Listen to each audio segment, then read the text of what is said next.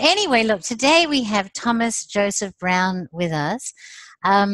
Quite simply, Thomas is one of the smartest, most brilliant people that I have ever met. In fact, as I made a little joke about on my Facebook page, I need an encyclopedia and a dictionary just to really begin to understand what he's telling me sometimes, because his mind is just so incredibly amazing. But what he has done is he has come up with an amazing talk for us today, and I have seen this, kind of the beginning of the slides of this, so I'm very, very excited. Thomas, why don't you introduce yourself so that people can know a little bit more about what you do and what you have been doing, what you've done and what you've been doing, so that they know a little bit more about you. Oh, well, thank you, Venice. First of all, I'm actually honored that you asked me to be amongst some of these incredible luminaries that you've had on this series. And I'm not sure I'm worthy of that introduction you gave me. People have hands like smartest guy I ever met. I'm going, oh, shit, I got to put up with that now. Now I got to pretend like I am. I know some real smart people, and I've had some wonderful mentors through life, and been very fortunate for some of that to have rubbed off on me. So, basically right now I'm in Bali, basically pretty much just researching a variety of subjects and just trying to think out a new phase in life. I've been through a lot of different phases.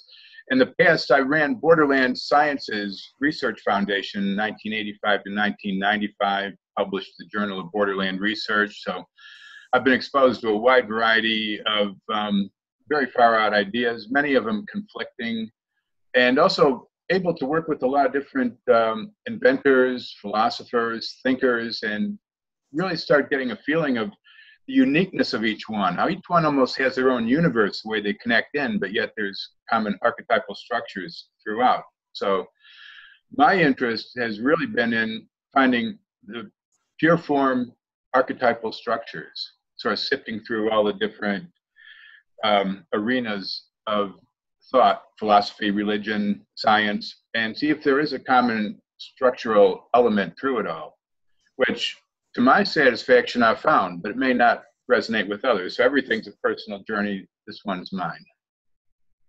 And that is actually really quite an achievement, isn't it, to be able to boil everything down to an archetypal structure. And I know that you've begun to explain that to me, and I really look forward to when we have a little bit more time to sit down and really get the gist of that. But that's quite an accomplishment, Thomas.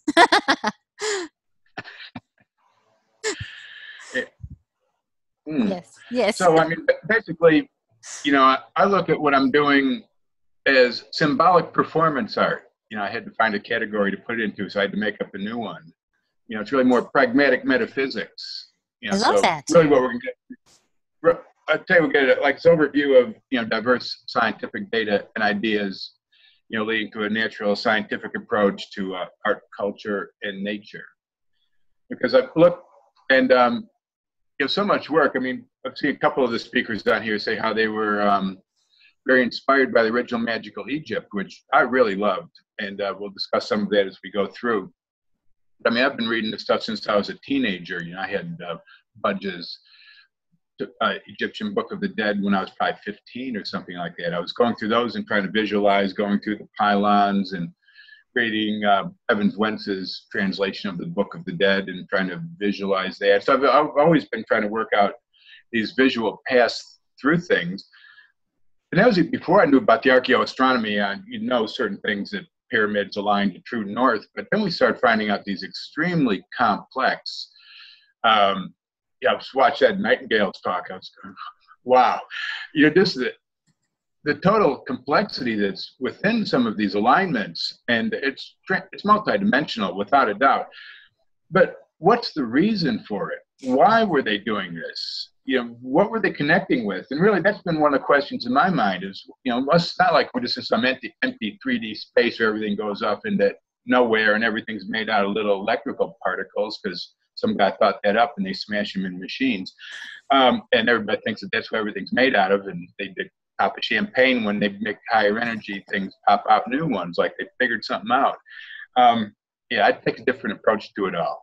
So Well, sweetie, anyway, so why don't we start when you're ready? anyway, Because this talk's just really just a presentation of a range of ideas leading to that greater understanding. Sort of like, we say, an impressionist painting is a bunch of little dots, and you stand back and you look up close, it just looks like dots, but you stand back and you go, okay, there's some interesting ideas here to consider, and so it's throwing around for people to check out for themselves and create a wider dialogue.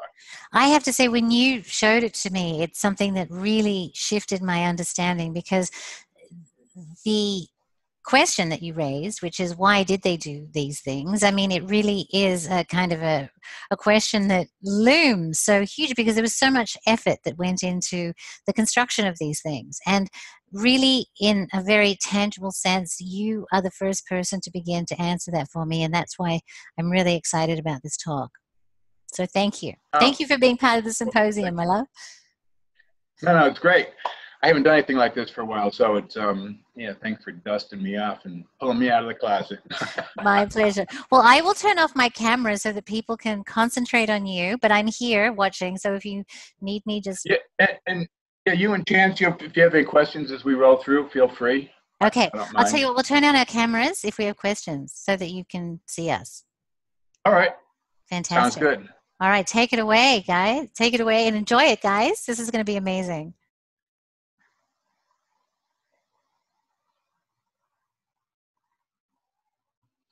Okay, so let's go on a trip. Let's say want to attain knowledge of the higher reality behind this reality, such as, the Gnostic pleroma. That's one I like to use. The formless creative void behind the veil, home of the Gnostic aeons, the creative aeons, which, that gave birth to us and where we're at. So, so perhaps we can transcend the subjective, objective consciousness by cognizing archetypal foundations of manifestation as they express themselves in forms and energies. So, like, our brains are attenuators. They limit input to allow basic functions. We can't process. We find this from neurological studies. So, we need to train our minds to see things in themselves as expressions of primary ideations or archetypes. That's what Steiner pointed out was the Goethean method, which is based on polarity and metamorphoses, which we'll touch on a bit in this talk. So we have, basically the classic Hermetic Axiom, as above, so below. But we'll look into this in a deeper sense. I mean, here we can see logarithmic spirals in galaxies and hurricanes. The sacred geometry appears everywhere, almost like from the Platonic realm. That, to me, that's the real nature of space, not the three-dimensional coordinate system that we project or experience, but that there's this actual fundamental realm. And this gets into the concept of anamnesis, right? The remembering of something from previous existences. And some take this as perhaps a remembrance from previous lives, which I'm sure from experiential and initiatory processes that this would be true. But also, I think it means that there's like a pure realm from whence we came. Like they say, well, when a baby's born, is it born as a clean slate, or is there some underlying something there? And in that sense, perhaps these the sacred geometry is that nature, or the expression of that nature on our plane. We can look at it too, as without, so within. And as without, as an example, we take a look at Kepler's Music of the Spheres, the sacred geometric relationship of the planets. And what we see on the right here, excuse me, the atomic nuclear structure hypothesized by Dr. Robert J. Moon, 1986, where protons are considered to be located at the vertices of a nested structure of 4 of the 5 Platonic solids. So, and this is one model using the Platonic solids. It's also the structured atomic model using the Platonic solids. So, it doesn't have to be this quantum model. In fact, the quantum model's been falsified. Eric Reiter, the thresholdmodel.com, you can look it up. There's a number of people, there's a lot of intellectual ferment around this. So, a lot of people just accept, well, science figured this out, they smashed these particles, they thought it out, everything's made out of this. But there's a lot of people countering that, so it's really wonderful to see what all the different intellects are thinking. And also etherealmatters.org, that's the structural atomic model where they're developing a model with no neutrons, right? There's just two ways that the electron interacts with the proton, which actually makes a lot more sense in that. But I'd like to actually read a little thing here from the Philosophy of Physical Science by Sir Arthur Eddington. I'll quote, "The question I'm going to raise is, however, how much do we discover and how much do we manufacture by our experiments? When the late Lord Rutherford showed us the atomic nucleus, did he find it or did he make it? It will not affect our admiration of his achievement either way, only we should rather like to know which he did. The question is one that scarcely admits of a definite answer. It turns on a matter of expression, like the question of whether the spectroscope finds or whether it makes the green color which it shows us. But since most people are probably under the impression that Rutherford found the atomic nucleus, I will make myself advocate for the view that he made it. The tendency of writers on quantum theory has been to go farther than I do in emphasizing the physical interference of our experiments with the objects we study. It is said that the experiment puts the atoms of the radiation whose characteristics we measure. I shall call this the Procrustean treatment. Procrustes, you will remember, stretched or chopped down his guest to fit the bed he had constructed. But perhaps you have not heard the rest of the story. He measured them up before they left the next morning and wrote a learned paper on the uniformity of the stature of travelers for the Anthropological Society of Attica. Ends quote. What Edding is saying is we don't know. This subatomic model, is it created by our experiments? Is it really what's in there? There's a lot of people accept stuff, but what Steiner and Ernst Lehrs and stuff called, the self-deception of the discursive mind. So we look at matter's informations, precipitative consciousness in life, and to quote Baron von Herzl, what lives may die, but nothing is created dead. So let's look at stars, panpsychism. This is Greg Matloff's work. So, and his form of panpsychism conceives that the universe is in some sense conscious and that a portion of stellar motion is volitional as an alternative to dark matter. And he raises the concepts in Star Maker, Paula Stapleton's great book. So a universal proto-consciousness field congruent with vacuum fluctuations could interact with molecules via the contribution of the Casimir effect to molecular bonds. Spectral signatures of cooler stars, such as the sun, reveal the presence of simple molecules. Cooler stars move somewhat faster around the galactic center than their hotter sisters. This velocity difference, called Paranago's discontinuity, occurs in the stellar temperature distribution where molecular spectral lines become apparent. Panpsychism can possibly emerge from philosophy to become a subdivision of observational astrophysics. So what he's saying is basically when the stars start manufacturing heavier elements, then they start moving differently, that they start connecting to this proto-consciousness field. And we say, well, is the sun conscious?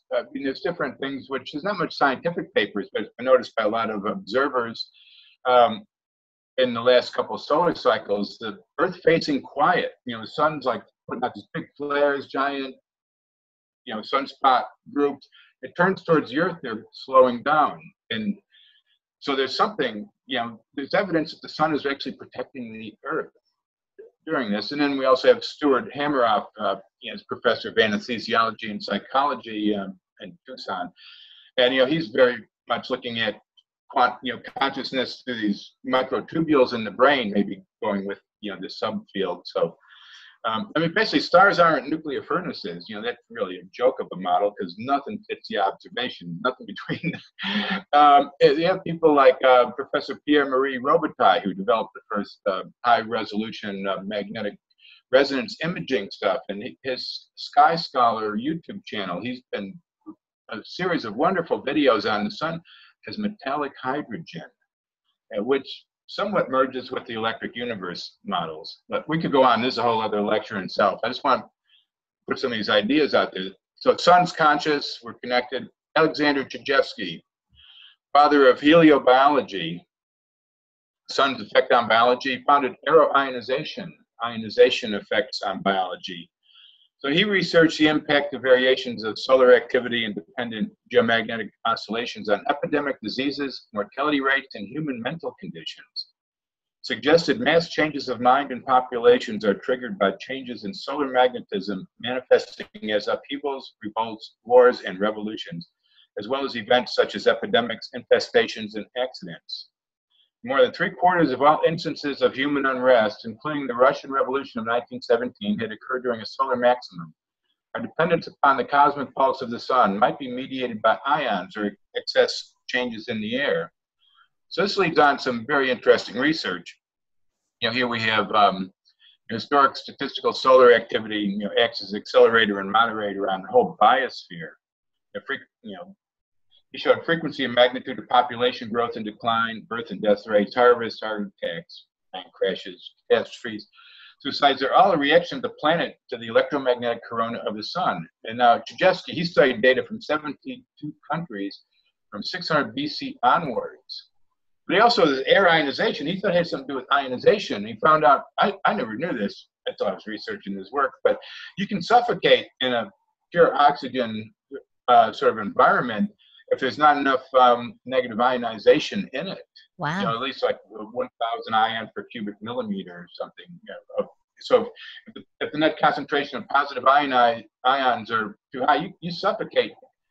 So he felt that this really had a lot to do with that, and he invented what we call a Chijevsky chandelier, right? So there's some interesting little sidelines of this, and this chart here Can just I shows ask all. you, Thomas, does this Sure, correlate? Does this correlate at all to astrology as well, or is this just the sun and the ionization? I mean, is there any relationship issue aspects or planetary aspects as well? It has to be directly related.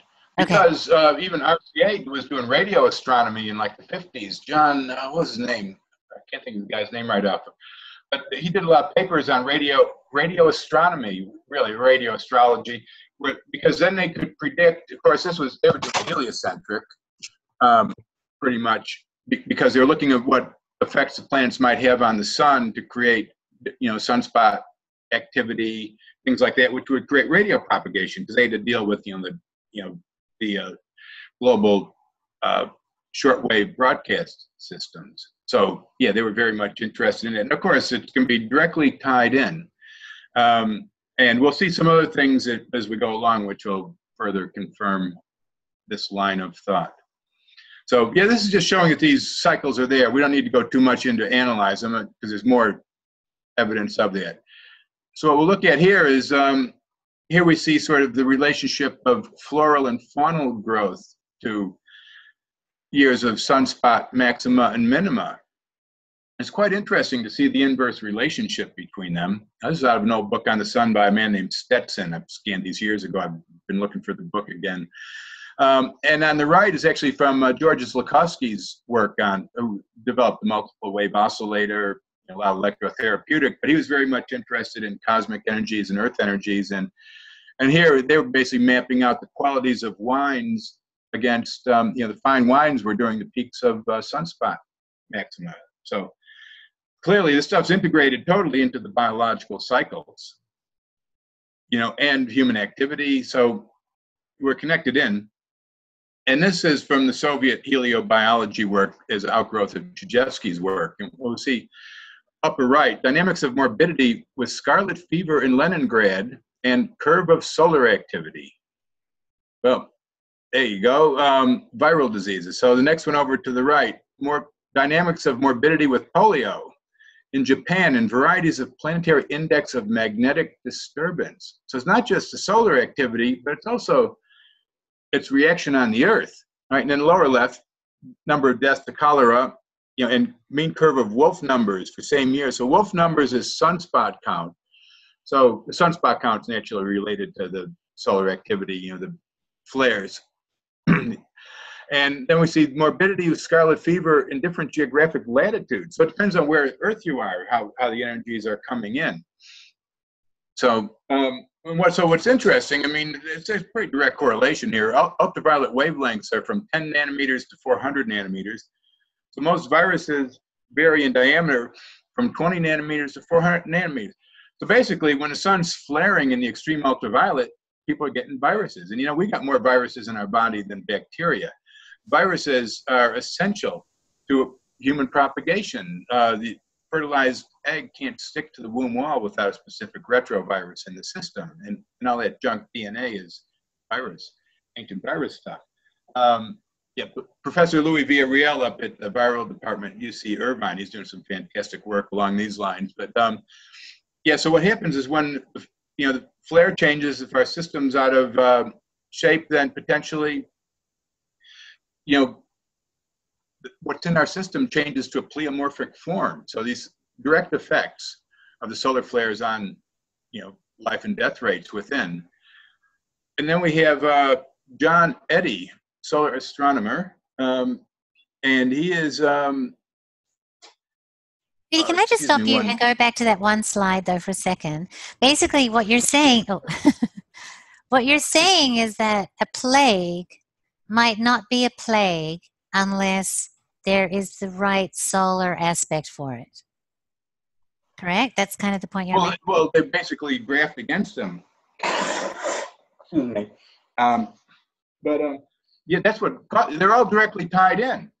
And also what's interesting is tied in, and we'll get into this in a bit, is, what we call it economic cycles, but we know they're manipulated too. So somebody's out watching this stuff and somebody knows this stuff, they just won't tell us.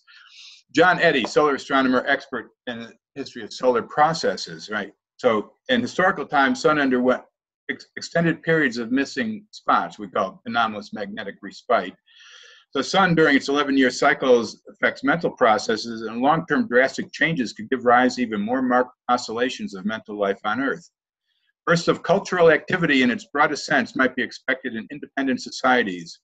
The strongest changes in cultural history occurred during the so-called Maunder minimum around AD 1645 to 1750, when solar activity was essentially switched off. 1600s to 1700s, it was the Age of Enlightenment, scientific discoveries leading to our modern world. If we look at this chart here, we see the Sporer minimum was pretty much the Renaissance. So yeah, here we're just pretty much just seeing that, basically the flow of civilization is tied in to, if you want to know about astrology, the whole thing is tied into this. And we're just looking at the sun so far. So we're just going to paint a picture of all these different ideas and go through. And one thing is interesting, see, because when the Sporer minimum, when that started, what we have there was the, the great Renaissance, Galileo, all the discursive sciences are arising. Before that, for like 400 or 500 years before that, they're building all these Gothic cathedrals, dedicated to the Virgin Mary, and, and then they start the, this great, rise, what we call the Renaissance, and what do, they start like burning witches, the Inquisition. It's like something wrong. See, so people think about that. The thread that now leads to quantum theory and the belief that that's the fundamental nature includes the witch burnings. People need to consider that in their processes. People are so integrated and believe what science says, and you find this with a lot of researchers that, you have great respect, they'll have great insight into one area, but then they accept every other area as the same rather than like transforming the entire vision. So that's some process we hope to work on here. We have an inverse relationship between plants and bunnies, right? In the respect that you have a solar maximum, I think, and the plants are really big and the bunnies are really small. So in terms of wars and witch burning, are we reacting to a solar minimum or a solar maximum? What is the most deleterious to us as humanity? Well, it seems that, the solar maximum was more activity and things, but the solar minimum is sort of when the great, what we call it, ideas arose. But at the same time, those ideas have always been sort of countered in many ways what Steiner called the anti-evolutionary element, which he never really defined. Or at least I've never found the definition because I never read through all his volumes of stuff. I just went through a lot of scientific data. This is actually Ray Tomes, Cycles Research Institute. And we don't have to go through detail of all this because we could take hours on this stuff. And I'm just trying to give the ideas. So different types of radiation vary over sunspot cycle. Continuous stream of radiation, solar wind arrives at Earth.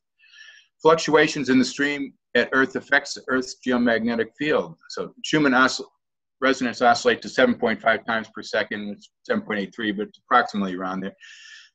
You know, this is how fast electromagnetic waves travel around Earth. So that's the speed of light. If you could run light around Earth, it would make one, it would go 7.83 times, or 7.5 times in 1 second. That's, of course, the speed of light's not really the speed of light. That's the that's a constant. I mean, it's been varied all over, but it's a general constant term for figuring things. It's the speed of the wavefront in terrestrial conditions, so it's a constant. But once the wavefront's established, we've got no way of measuring the speed.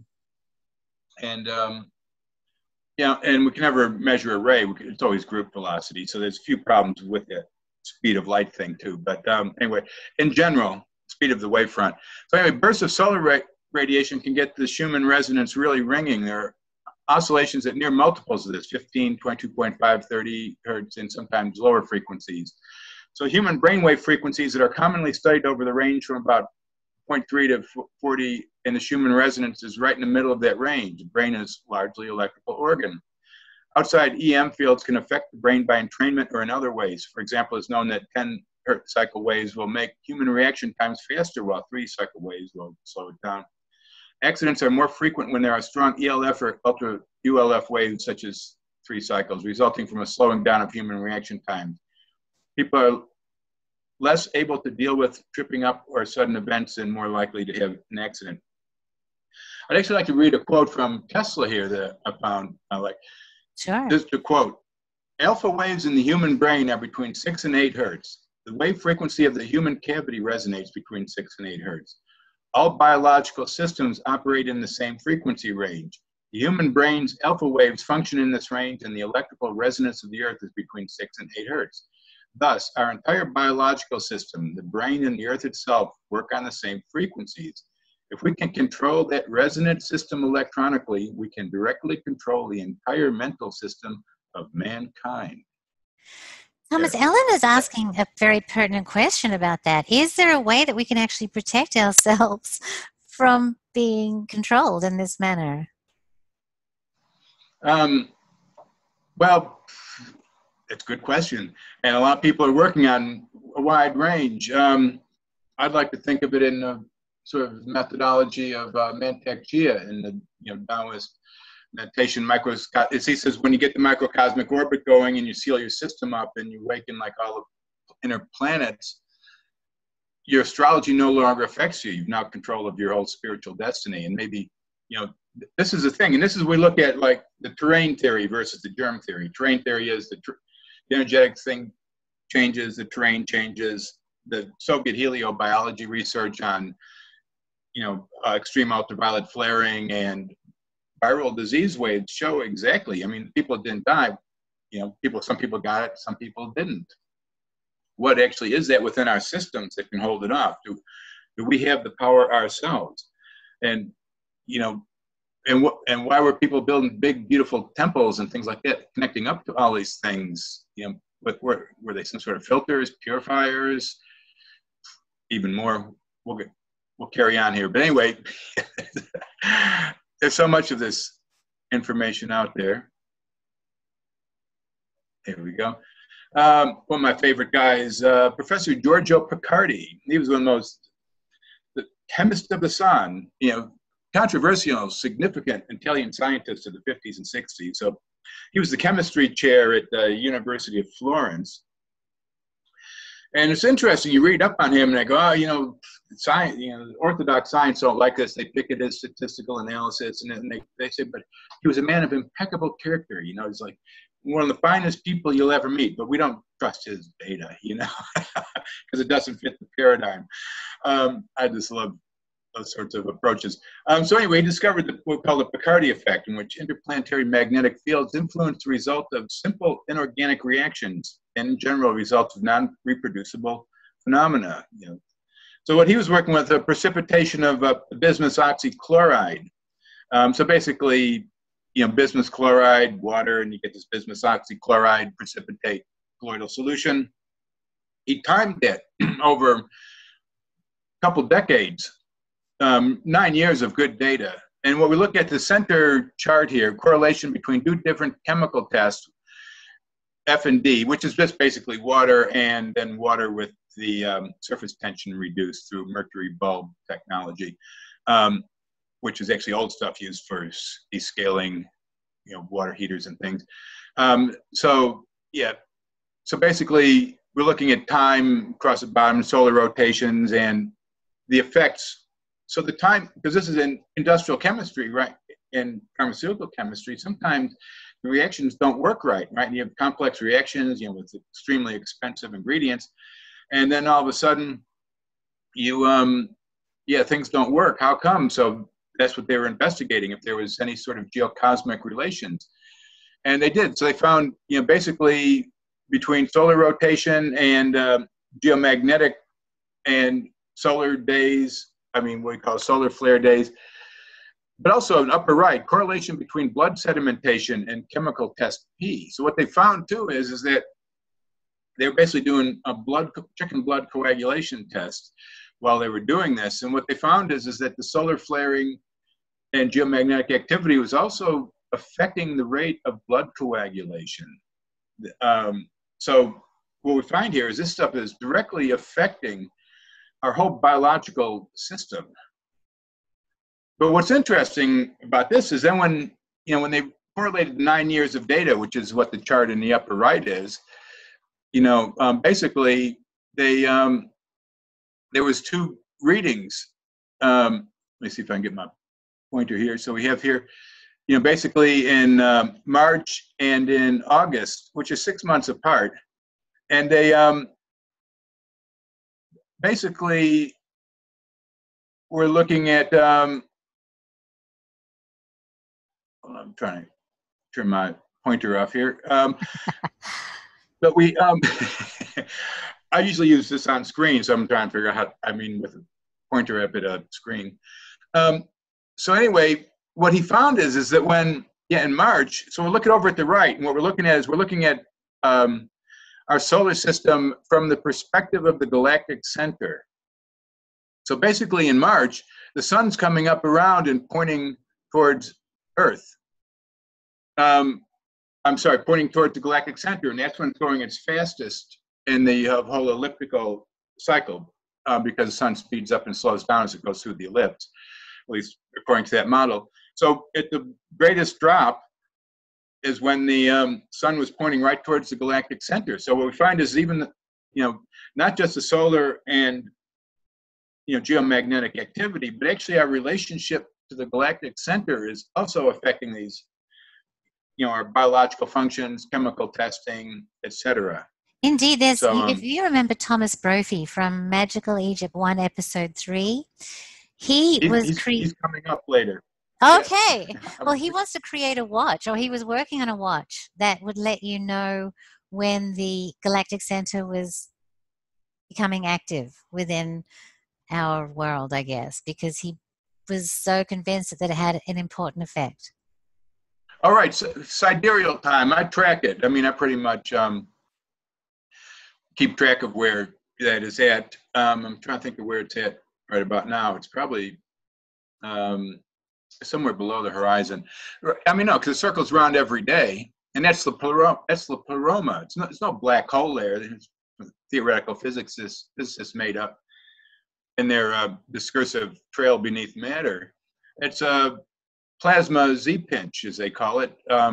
It's a creative, dynamic plasma, which is happening there. And in other talks I do, we delve more into that, look at the radio maps and things of the galactic center, but that was a little bit off the subject for the stream that we're doing on this one here. So absolutely, it is. And that's what they call it, sidereal time. And some of the remote viewing experiments had names in them. They were finding that certain positions of the galactic center were affecting people's ability to have this distant vision capacity. Amazing. So there is a lot to it. And it takes a bit. I've gone through that in the past, tried to figure out how to set up a little timing thing. So if Tom does it, I'll get one. I need it. Anyway, well, move on. I want to bring up Kozyrev. So a lot of people know about Kozyrev from torsion fields and his mirrors, where people would sit inside these circular mirrors at scientists in Russia, and between like 800 kilometers apart, and they could send him an envelope with a symbol, and they'd open it up, and the person in the other symbol would, was able to remote view it. So anyway, Kozyrev, he studied how binary stars evolve. He was one of the top scientists, absolutely brilliant man in the Russian pantheon of scientists. Unfortunately, we never hear much about the really good stuff in the West. They studied how binary stars evolve. They grow to resemble each other more rapidly than can be explained by accepted scientific principles. So he hypothesizes torsion field, a density of time, like scalar energy, which connects cosmic bodies and Earth, creating instantaneous transfer of effects, which will allow them to come into resonance. So claimed to show true positions of stars versus past positions of optical telescopes by torsion balance changes. He said time does not propagate like EM waves, but appears all at once all over the universe. That's why the connection through time must be instantaneous one. So it's possible to observe some phenomena of very far astronomical bodies in real time without delay. This perspective does not contradict the special theory of relativity, because when we have instantaneous connection through time, there are not movements of material objects. So basically, in simple terms, what this little diagram is showing here is they're doing an irreversible experiment, which is just basically a chemical reaction, and it's actually affecting the weight and mass of a disconnected object. They did a lot of this. So he figured that this is the torsion field, as he called it. And I just wanted to introduce the idea here. People can look up the torsion field in the aura. I'm putting the references at the bottom of these. People can rewatch this and go back and look these up themselves.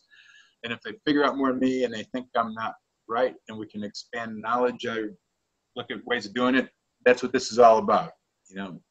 That's awesome. Yeah. So basically, he was looking at torsion fields of like the sun, and so he would measure they would scan with these reflective mirror torsion field devices he would make. So if we look on the left here, that chart, so the left reading is what he called the position of astronomical in the future. The center is a position of astronomical at the present position, and the right's a position of the astronomical position in the past. So this is based on the thesis that, like, let's say the sun's light takes 8 minutes to get here. So basically, the one on the right, that's what we're seeing, but he's measuring one in the middle and one in the advanced position. I don't agree with his interpretation of this, and I'm actually in some wonderful discussions on this with a friend of mine, Juan, who's a brilliant bioarchitect I work with, who's very much into the torsion fields, and we're looking at different ways of interpreting this. But what's important here is that he's measuring an interesting field, which is not in the regular scientific lexicon. And they're trying to explain it within relativistic physics, but that stuff's all been like through Stephen Crowther's work and others. I mean, that stuff's all been falsified. We need to get past those antique sort of chains that are holding back thought. So this just to introduce the torsion fields. But in the further thing, then we have Vasilyev's work, Sergei Vasilyev. He developed off of Kozyrev's work what he called the long-range action fields.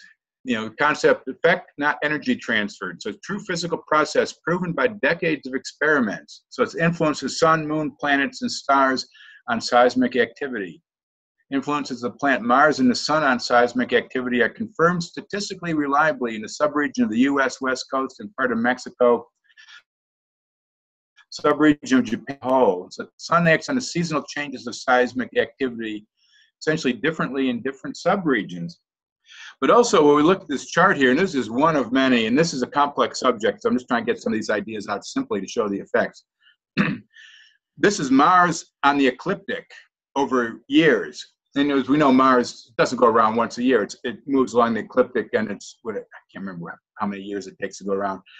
And they'll do statistical analysis of seismic activity in different regions, and show that and so this is over multiple years. What years is this? I think I forgot to put the dates in on this. Oh, 73 to 2009. Yep. Consistent reading on that. So anyway, This paper can be found, factual data on celestial bodies' influence on seismic activity. What's important here is just that they're measuring these things. There are effects, like when Mars or Saturn, or even they've measured out to Andromeda galaxy, cross the horizon or the meridian, they're measuring instantaneous effects, which they're saying, well, it can't be relativistic. So they're still trying to stay within the relativistic realm of thought, right? But they're saying there's still there's an action field. It's not energy, it's action. So it's their way around it. The point is there's something happening. And then Valery Smirnov, he was at the Research Institute of Hypercomplex Systems in Geometry and Physics, Fryazino, Russia, and Russian Institute of Theoretical and Experimental Biophysics, Russian Academy of Science. So experimental physicist working on accelerator physics. So he was very interested in Kozyrev's work. And Kozyrev had developed these gyroscopic detectors. So Smirnov had actually developed specialized detectors for these torsion fields. And here's one, transit of Venus to the disk of the sun. And it shows the readings that they get, right? There's a drop in the reading on it. So basically, without getting too much into the theoretical or even the mechanics of these things, the point is they're measuring fields that are outside what we call the linear electromagnetic spectrum, which the Western world kind of considers the whole of everything, mere vibrations.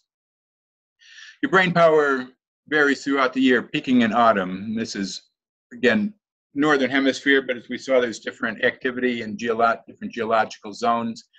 I've lived in the southern hemisphere for the last 24 years, so yeah, I always try to keep my mind open. Is it still autumn down here, or is it autumn only up in the northern hemisphere and spring here, or is it autumn everywhere? Well, we're heading into the spring equinox here south of the equator. We just had spring equinox last month. Yes, we did. Yeah. So no, we're spring. But I'm saying the effects. So the effects. Can't tell anymore. The weather's so screwy. I know. It's crazy here. But if the effects, if your brain power peaks in autumn in California, does our brain power peak in spring in Queensland? That's a good question. I don't have the answer. There's a lot of, what are you calling it? There's a lot of data to analyze on this. We're just trying to look at there are variations in it, and wider range. I just came across September 2018. I just see these little things. I clip them out, throw them in PowerPoint to keep the thought lines going. Cosmic ray variations of solar origin in relation to human physiological state during the December 2006 solar extreme events. That was a paper I came across. And also, too, I wanted to point this out, experimental evidence for variability in Planck's constant. This is another one of these worshipped symbols of modern science, Planck's constant. One of my favorite scientific quotes. Planck, he said, the progression of science, science progresses one funeral at a time, and he's dead, right? And Dr. Robitaille, who I mentioned earlier with this Sky Scholar and his electric hydrogen model, he's shown the non-universality of failure of Kirchhoff's law and non-universality of Planck's constant.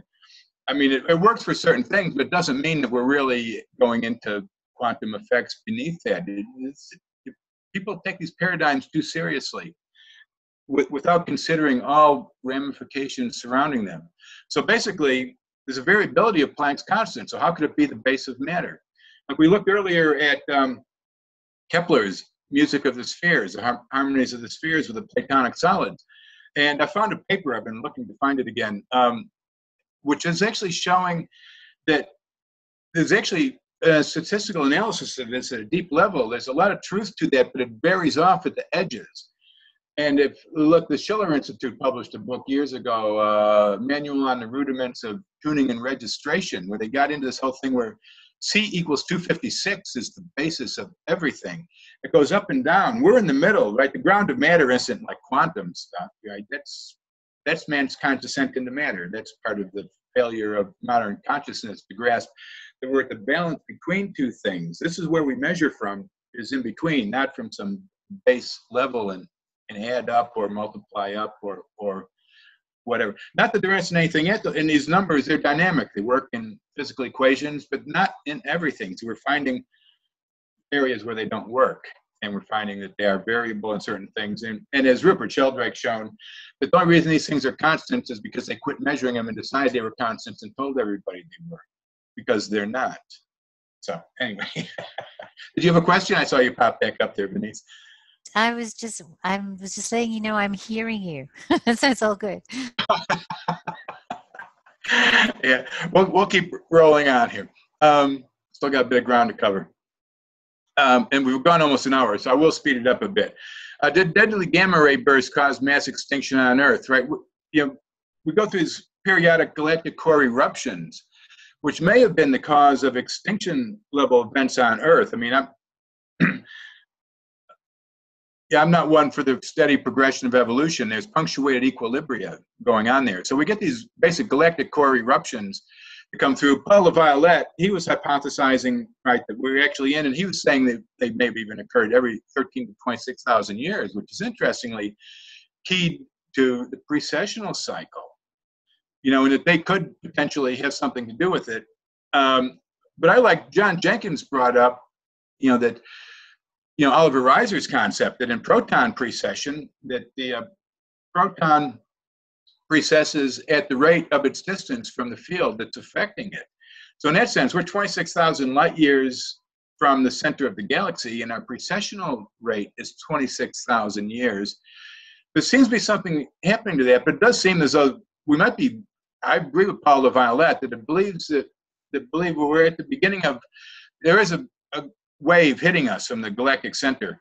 It started hitting in the 50s if you look at solar irradiance charts and things, and then it brought in this big happening of solar activity, but now seeing whatever part of the wave is doing, it's starting to dampening it down. So, the sun is controlled from the galactic center and the electric currents. It's an electric universe. This whole nuclear furnace gravity model is nonsense, even though it's taught in academia and many people believe it.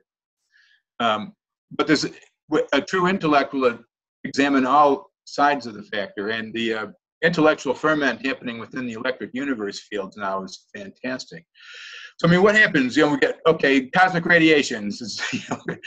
Is it going to alter us for good or bad? What really happens with these things? I love these pictures, whoever comes up with these art. Great, aren't they? So the Ebner effect, right? In laboratory experiments, Guido Ebner and his associate Heinz Schurch, they were exposing cereal seeds and fish eggs to electrostatic fields. And as they're working for a big Swiss agriculture company. So basically, they were trying to figure out what might happen. Is they're probably looking at it from commercial purposes. And what they found is basically the plants were returning to stronger sort of pre-breeding forms. Both fish, fish were getting characteristics of primitive species that had sort of died out, even though they were derivatives of them. So we get these morphological changes. And, there was, John Burke and Kaj Hallberg's book, Seeds of Knowledge, Stone of Plenty, where they were hypothesizing, right, like the Mayans, they called their pyramids maize mountains. So they were hypothesizing that maybe because there was this whole explosion of agriculture and stuff, and weird, I mean, corn, it was like some grass, and all of a sudden it's this agricultural crop, and it's happened all over the world. And there was all these pyramids and things built all over the world, and they do create electrostatic fields. So it's very possible that these were the technology that were used to make the local grasses and things into agricultural crops for the development of civilizations. And we can see in testing that there's no doubt about it that these effects happen. And there's a little thing there from Rex Research if people want to look up more on Ebner and the Ebner effect. It's fantastic, which means that species changes basically probably happen electrically or electrostatically or energetically. But when we talk about space being electric and plasma, it's not just electrons and stuff. We can't keep thinking discursive terms. We call it electroalchemical.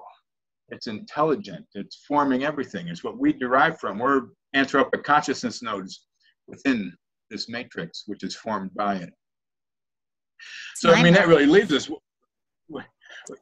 Sorry, You John. know, I'm just saying it's just what mind-blowing. It really is. It's amazing. Sorry. oh, that's cool. No, so what's science? Yeah, this whole quantum thing. Quantum states are a subsensible mirror of the supersensible metamorphic spiritual processes manifesting in the outer world as animal, plant, and mineral realms. Latter including functional processes of minerals, like say water. Water is not a mineral, it's a mineraloid. It only becomes a mineral when it's crystal. Quite interesting. But in that we have the metamorphoses of clouds too, which are not being disrupted by the electromagnetic nature of mankind's doings. But prior to that, I studied Luke Howard's work, The Metamorphoses of Clouds. He was the guy who came up with, stratus, cumulus, nimbus, and anyway, whatever. So many things going through my mind at the moment. He was a contemporary of Goethe, and they corresponded on that. So really, there's this metamorphic process, and sure, so the quantum states are showing us something, and they're deriving things that they can manufacture, technology which enslaves us and stuff. It's great stuff, and it's also killing everybody in the process, damaging our health. So Goethe, the metamorphoses of plants. This is really what I wanted to introduce here. It took a while to get to it. Probably too much info. Metamorphoses of plants is the process by which one and the same organ presents itself to us in manifold forms. It's like humans, animals, we're ensouled. We've got the organs inside us. Plants don't. Plants are a single organ, the plant, that goes through these metamorphic stages. And Goethe would look at, let's say, leaves, like the leaf at the top, that's a common buttercup. And that's actually different parts of the plant have different shaped leaves as the plant develops. So sometimes the plant itself will have the different shaped leaves going up it, or as the plant progresses over time, sometimes through a couple different seasons, the plant leaves will metamorphose, sometimes from simple to complex, sometimes from complex to simple. So there's different forms. So what he would do is he would build these images up in his mind of the plant going back and forth. Because what's the plant? You can look at it at any one point and say, that's not the whole of the plant. We can look at a human or an animal, so that's a human in its current state of development, but it's not the same for the plant, because the plant's whole state of development organically is its entire temporal timeline. Because the ether is a temporal phenomenon. So he would be able to review this whole plant as an entire temporal structure in his mind in a process what he called exact sensorial fantasy. And Steiner pointed to this as the true usage of the imagination for processing natural phenomena. And this actually then gives one a spiritual view or a higher view of the spiritual nature of what formed living substances and processes on our planet. And this picture on the right is a sketch of Goethe's on the archetypal plant, of all the, well, it wasn't Goethe, but of his concept of there only being one plant. There is only one plant, which is the vegetative surface of the planet. It's a whole, and we need to think this whole. And then we can understand the parts. With science, they've taken the whole thing apart and looking at the DNA inside and starting to manipulate it, and they think that that's where it comes from. But the timing actually comes out of the cosmos itself. And here we see the plant family tree. So here is like the whole of the vegetative surface of the planet as an expression of the Earthlons, or archetypal plant as a whole. And we can think in this. It's not discursive. This isn't a soundbite thing. I'm just pointing out where people can go to think about these. There's a book called Man or Matter by Ernst Lehrs. And it's like, well, what's the basis of science? Man, meaning in the old sense, humanity alone. We're not picking on women here, sorry. Any liberals that got hurt on that one. Or matter, man or what's the basis of science? Taking matter apart or understanding our functionality and our position in the universe.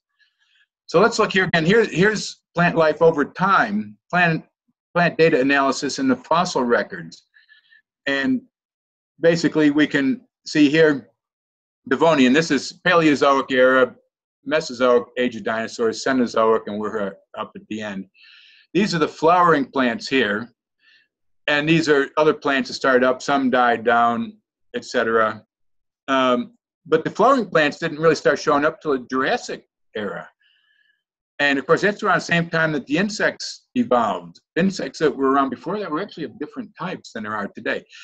And there's this whole plant-insect symbiosis. which the scientists say, well, just what by amazing coincidence, it's all sort of evolved together, but they're intertwined, which is the subject of a larger discussion. But I just wanted to show here, so we can think of the plants as a metamorphoses of flowering plants coming later. This is, we see leaf evolution, that the whole process of the plants evolving on the planet itself is a larger metamorphic process. And in case anyone thinks that these years, Permian, 290,000, Carboniferous, 354 million years, like, I don't know about that. Because there was human objects found in, like, the Pennsylvanian coal beds. And there's these out-of-place artifacts all over. So forget about the years. You can believe that if you want. The Hindus use this because to them, humans have been around for hundreds of millions of years. Biblical creationists, this is proof that the Earth is young. I just say it's proof that the standard theory needs some serious revamping.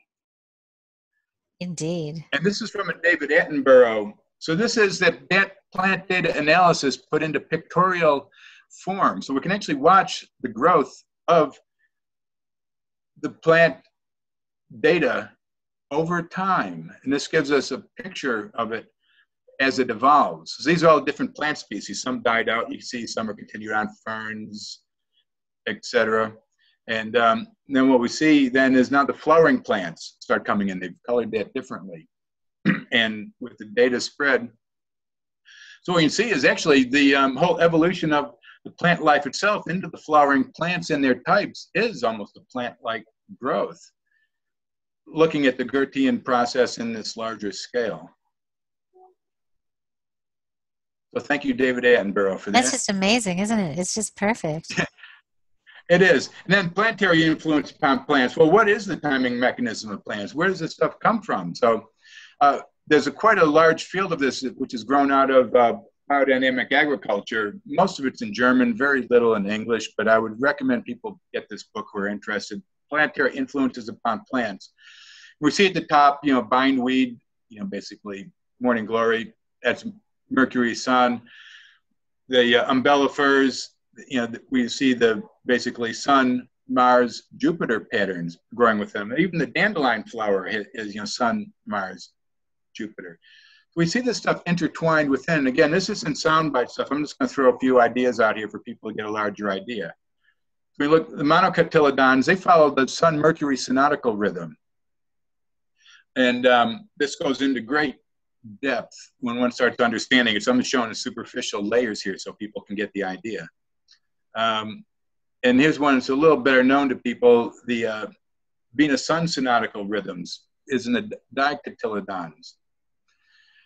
And we see this. We see it in the apple. We see it in the papaya. You cut them axially. And see them in all sorts of flowers. They're not the only one, but it's the dominant one. And you're basically looking at 2/5. The way the petioles coming up the stems. Looking at the dicotyledons, 2/5 of the shoot circumference is every 144 degrees. So like a spiral every 6 leaf is the synodical period.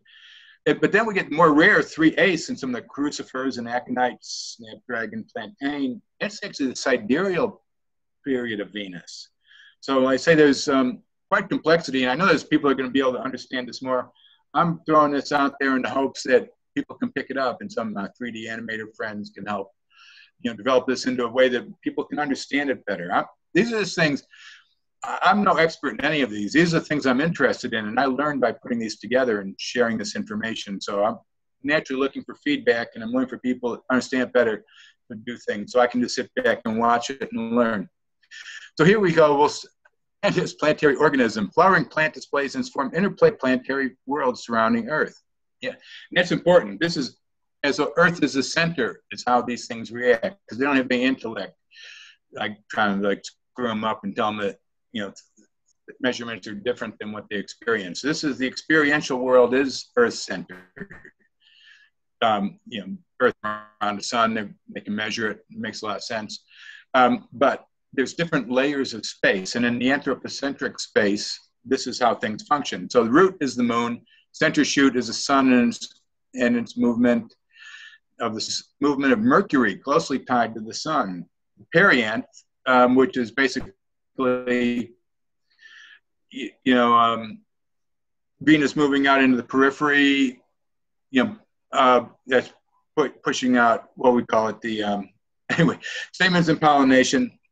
Won't get too deep into plant biology here. Ovary, Mercury's effect isolated by the moon, fruit development, image of Jupiter oriented towards the zodiac, seed development, isolation of the sun and Mercury's effect by the moon, and the seed is a prerequisite for self-contained plant form, Saturn. So again, this is a really great example of as above, so below, right? You're looking at a whole planetary organism reflected in the plant. This is the real thing. And it also, it's not fractal, because, well, everything's fractal. Fractal, everything's fractal. So go, well, no, there's this larger dynamic. You can think of it maybe as a metaphoric type of fractal and its process. But no, this is, the dimensionality of these motions and the way they happen. This is really, no, you're absolutely right. This is the grander scale of as above, so below. It's not a simple thing of just looking at spirals above and spirals below. That was the point I was trying to get. I showed them at the beginning so we could get through that phase. So here's the archetypal plant, and looking at it in the different phases, like the monocots. Let's see, I'll get my little pointer here again. The grasses, predominant influence of the sun interaction with the moon, which causes the lesser leaf activity. Then water lilies, predominance of the moon. Bindweeds, which are the prominent influence of Mercury. And we can think of that, see, because the Mercury overrides the sun, right? Because the bindweeds, they wind around. The leaves actually are more powerful than the stem in the way they do it. And I showed in the picture by the book that their blossoms are actually based on a sun-Mercury relationship. In this whole thing, right, the sense of form morphology, it's not to follow a botanical system, but the significance of the plants in their natural environment. Like I say, the grasses, they're dominant in where sunlit areas and stuff. And so we go through, but what's interesting with Mercury in the bindweed, the convolvulaceae, there's a lot of tryptophan-derived alkaloids in there, the beta-carbolines, like, harmaline, and ergolines, like ergobelicine, which is actually like LSD-like derivatives of stuff are found. It was kind of very curious being Mercury, the messenger of the gods, and you get and the relationships, even at the chemical level in these things. And you'll find too that in herbology, plants related to planets tie in with this whole pattern too. The buttercups, the ranunculaceae, and we've got the simple buttercup, but then most of the buttercups are more complex form like this, which leads to the rose, which is basically what Goethe called the comprehensive manifestation of the type, overall the type of flower. It's like the perfect flower we could think, which is why it's, and it's also in path curve geometry of what we look at is, and the bud of the rose is also tied into the shape of the heart as well. There's a lot. Anyway, we'll get into Jupiter, we're getting into the umbellifers, which actually includes like celeries and things like that. And then outer planets, the compositaes, daisies, sunflowers. Each petal is a flower on these.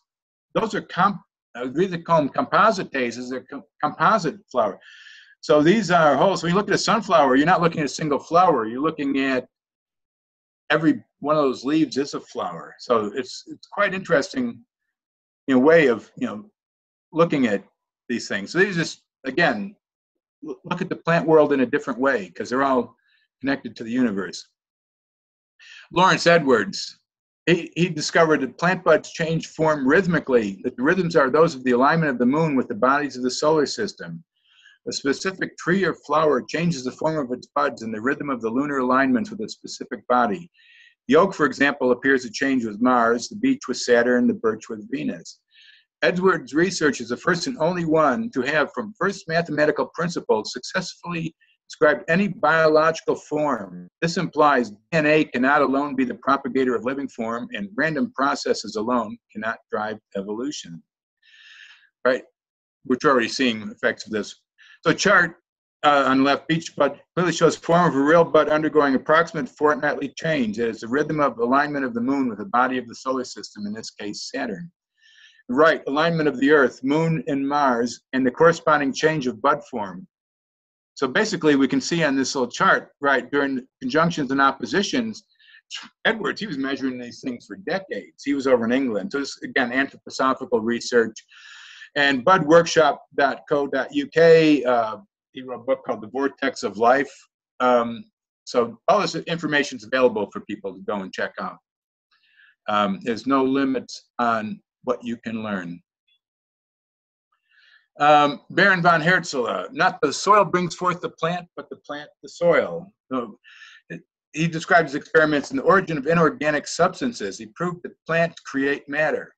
In seeds sprouting in distilled water, the original content of potash, phosphorus, magnesium, calcium, sulfur, nitrogen, and every one of the plant's components increased. It's also shown through fertilization, plants could seemingly transmute phosphorus into sulfur, calcium into phosphorus, magnesium into calcium, carbonic acid into magnesium, nitrogen, oxygen, or nitrogen. And these were all Professor Pierre Berenger, director of the Laboratory École Polytechnique in Paris. He validated this work in agricultural test in 1963, incontestably proved this with leguminous seeds and things. And of course, we do it too within our bodies. We're constantly changing things. Theory of smart plants may explain the evolution of global ecosystems. So easy to think of plants as passive features of their environments, serving as a backdrop for the bustling animal kingdom. But what if the ecosystems of the world take their various forms because plant decisions make them that way? One of the first global theories of land biome evolution, the researchers write that plants may actively behave in ways that not only benefit themselves, but also determine the productivity and composition of their environs. There's a lot of really good research going on now in plant communication. Professor Suzanne Simard up in Vancouver, brilliant work. She's got TED Talk and documentaries and stuff. There's no doubt about it. Plants are highly intelligent. They're just acting differently than us. Plants are capable of complex decision making. And then there's another quote from below, which I quoted earlier, of Hertzler: "What lives may die, but nothing is created dead." That's what science say.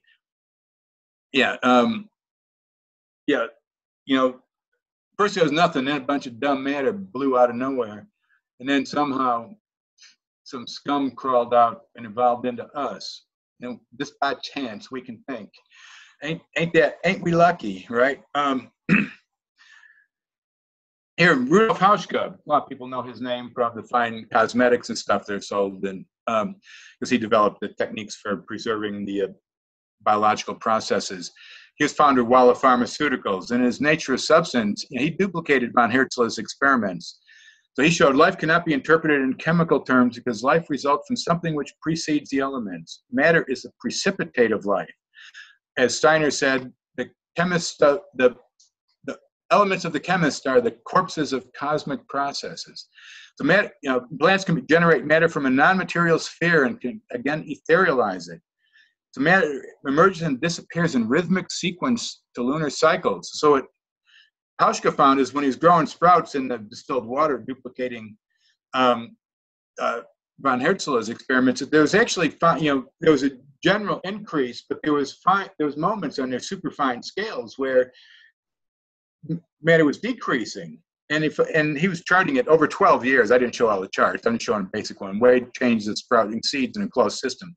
It's not like the weight goes down below, where it started at the beginning, but in the statistical analysis of the weight, there's spurts and declines. It's quite, spurts obviously being greater than declines. Without going too much into this, and then the nature of matter, the nature of substance, they have potentization curves. So we can take something from the plant, like benzoic acid. You do different homeopathic dilution, then you do biological testing. And the center part is you get what they call potentization curves at the different dilutions. And using synthetic benzoic acid, you get nothing. And there's a distilled water as a test, which shows basically that there's something to life. Hauschka proposed that the vitamins aren't chemicals, but certain chemical structures carry the vitamins, and the vitamins are the ethers themselves. One of my favorite scientists, Jagadish Chandra Bose, the scientist who befriended plants and metals. So Bose, response in the living and non-living. The response phenomena in plants lie intermediate between those in animals and metals. So basically we'd have here's animal, plant, mineral response curves. We have a some animal tissue, got a signal running through it, looking at the oscilloscope screen. You basically drug it with ether or chloroform or some other way of putting some sort of substance into it. You can see exactly where the response curve occurs. This is in plants, but he invented a thing for the Bose. He fathered microwave. He was doing microwave transmissions before Tesla and Marconi were really doing radio. So he invented microwave transmitter receiver, waveguides, horn antennas. This guy, he was way ahead. First semi-conjunction rate, 1899. So he invented this thing called the crescograph for working on the electrical nature of conduction of stimuli in plants, which had been thought of a chemical nature. So that's what he was discovering. And he's getting these anomalous readings, and he started testing the metals. And he found that the metals could be drugged too. So what this shows, living response in all diverse manifestations is only be found in repetition of responses seen in the organic. Nowhere in the entire range of these response phenomena, inclusive as it is of metals, plants, and animals, do we detect any breach of continuity. So the metals, so what we could think of as organic responses is arising in the inorganic levels. As Picardi showed, those levels are being affected. So let's go alchemical thought, right? In alchemy, what did Rudolf Hauschka said? Alchemy is the last fruit of a glorious past, right? As these great wisdom knowledges were declining, we're heading towards what Steiner called mankind's descent into matter in the fifth post-Atlantean epoch. The alchemy was the last attempt to preserve this ancient knowledge and develop it. So if we look at it in that sense, gold in the sun, silver in the moon, iron Mars, Mercury, tin Jupiter, copper Venus, and Saturn lead, there may be more to this than just the primitive idiots say, primitive chemistry. We're lucky that at least they tried because it led us to where we are. So Steiner tasked Lily Kalisko, a brilliant medical doctor, with seeing if there was a scientific method connection between the metals and the planets. So here we have gold in the sun, gold chloride chromatograms. So basically what I showed in the previous picture was, I should have explained it a second. So she'd take blotter paper, so she'd take a gold, basically gold chloride, silver nitrate, lead sulfate, iron, etc. Dissolve it in acid solution, then put blotter paper in, so it would rise contra gravity, so the cosmic forces flowing in would affect its crystallization process. So these are flattened out crystallization. So right here we've got, basically this is a standard sort of gold crystallization pattern that you would see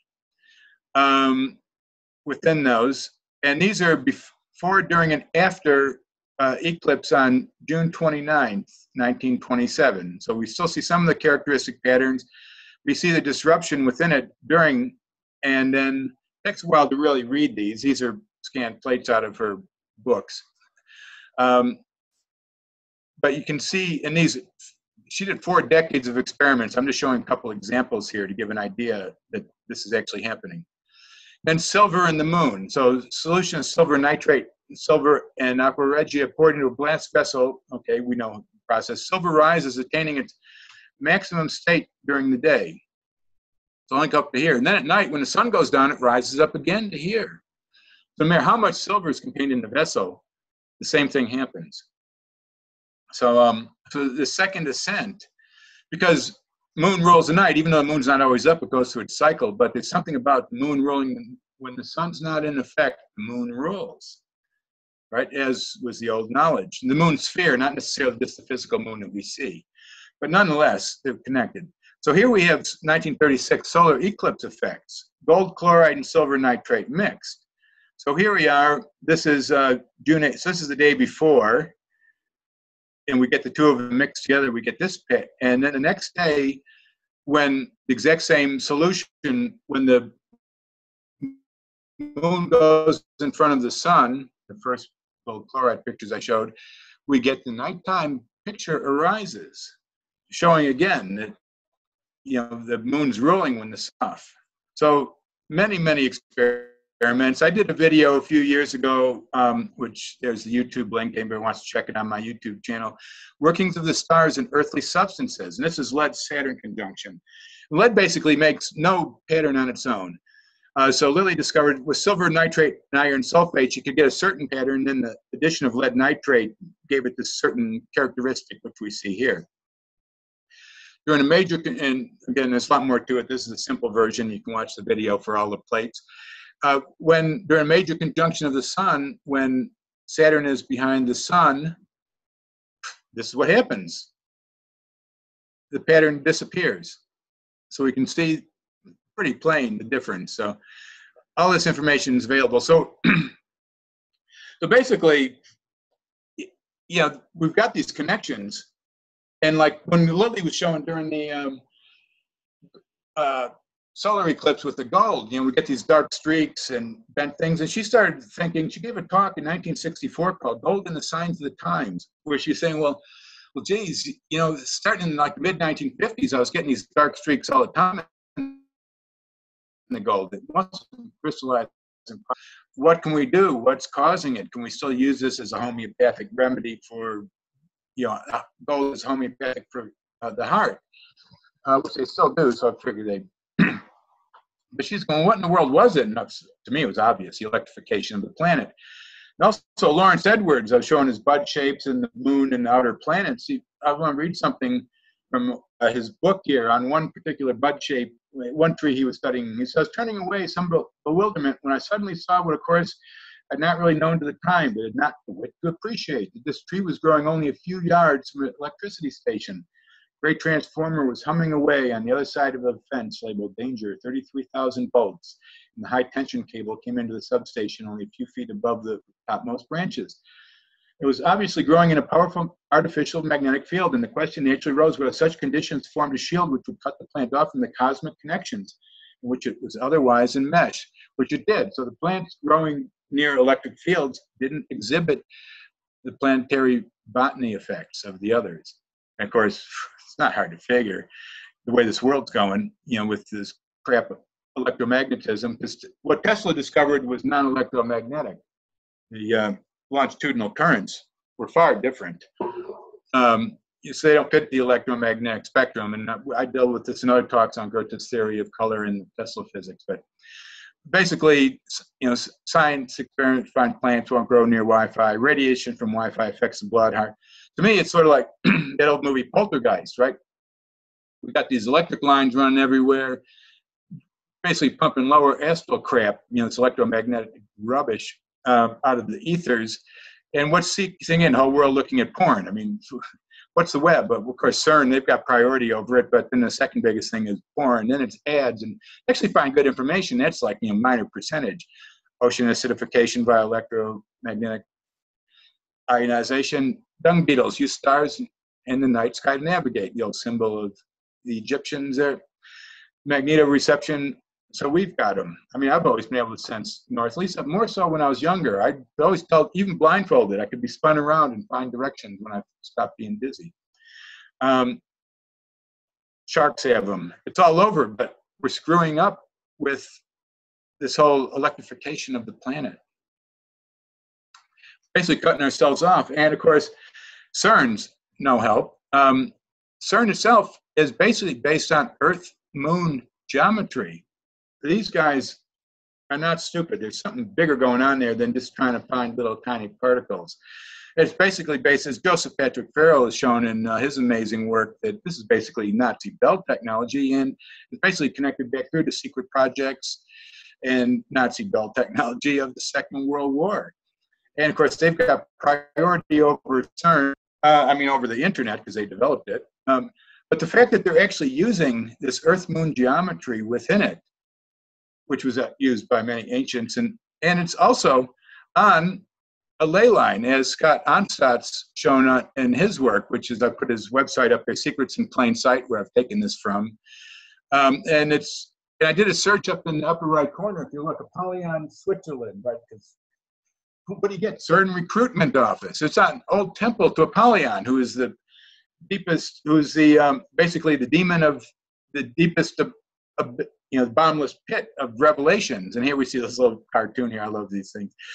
From John Bunyan's Pilgrim's Progress, basically Christian fighting Apollyon to drive him off. Good always wins over evil, we hope, right? And here's what we can see is BP Earthwatch. For a while, he was really watching this. Every time they fire up CERN, it would warp Earth's magnetopause. A lot of detailed information on this. So what's going on? People say, well, it doesn't have enough power, but who knows what sort of fields are connecting through these geometries and connections. There's so much more to this.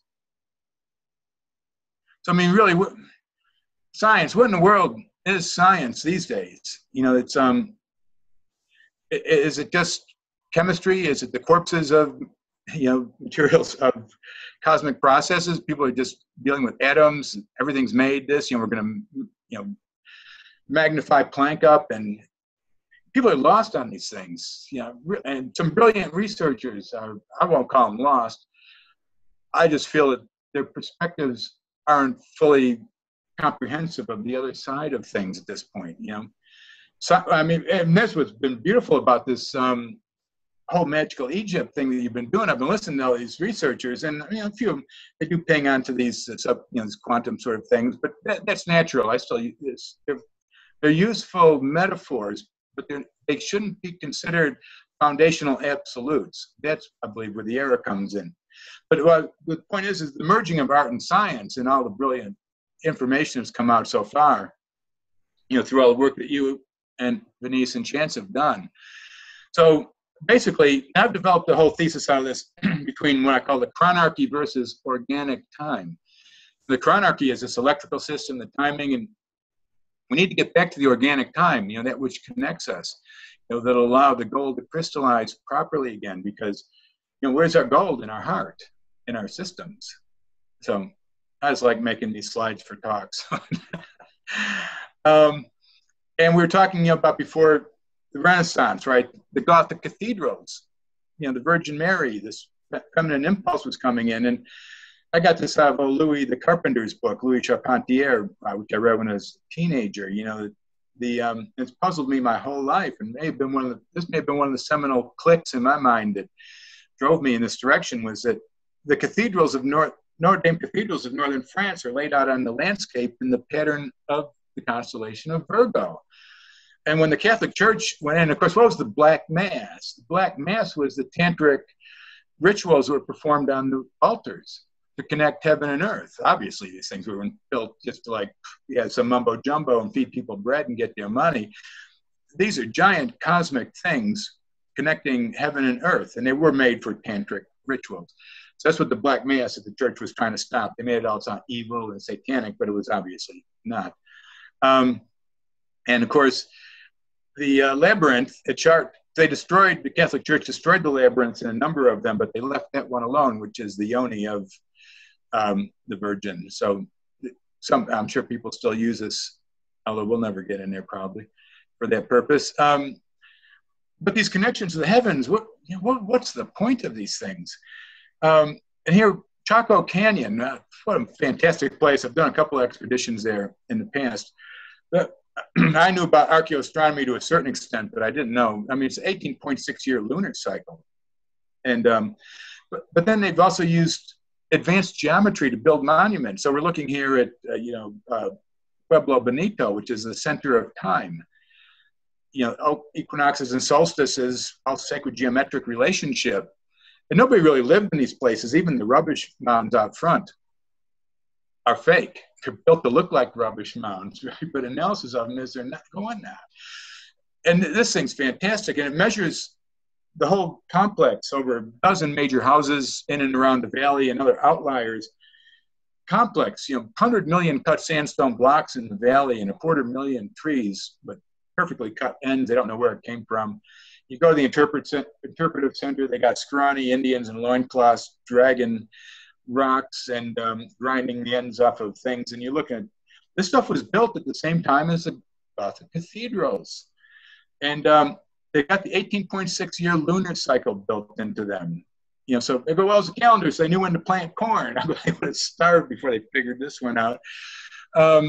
So, yeah, why were they doing this? This is extremely important to them. And that's magnificent. But let's go here, Noptoplaya. You brought up Tom Brophy earlier, and we've discussed this. This whole Noptoplaya, these rude stones stuck in the desert. But what do they measure? They measure the precessional cycle of Orion. You know, basically the two positions over, you know, the half cycle, you know, basically 12,000 plus years, which is pretty amazing. But what I found that's amazing. But the most amazing thing to me is really these sighting circles, which are south of here, which measure the heliacal rising at the vernal equinox. You know, we're looking 6,500 BC, 5,000, 6,000 BC. But that they also measure the distance to the stars. This, when I heard that, magical, that was one of the highlights of magical Egypt, of all amazing stuff in there. This still blows me away.